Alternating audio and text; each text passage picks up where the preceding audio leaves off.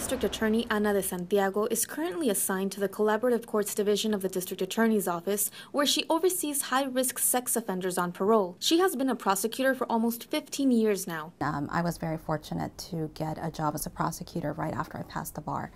And telling my grandmother, and the one thing she said that always stuck with me was, be just.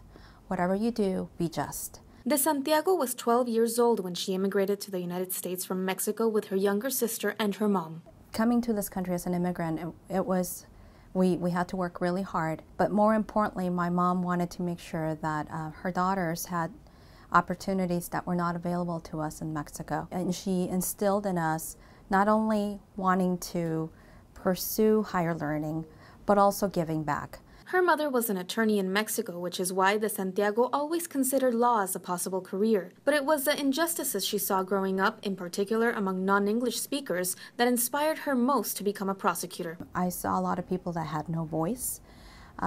So for me, public service, especially becoming a prosecutor, was a way not only to give back to the community as a whole, but also being able to give a voice to those victims of violence that sometimes are too afraid to come forward. In 2012, De Santiago was recognized for her work on several cases involving Spanish-speaking victims of rape. Being able to lend them a voice in court, to advocate for them, and to seek justice for what has happened to them, that has been a great privilege.